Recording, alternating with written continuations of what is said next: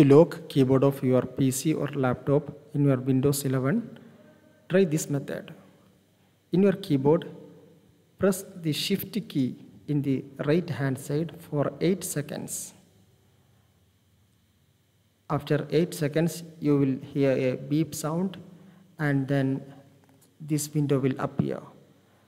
In this pop-up window, click on Yes. Okay, now you have locked your keyboard.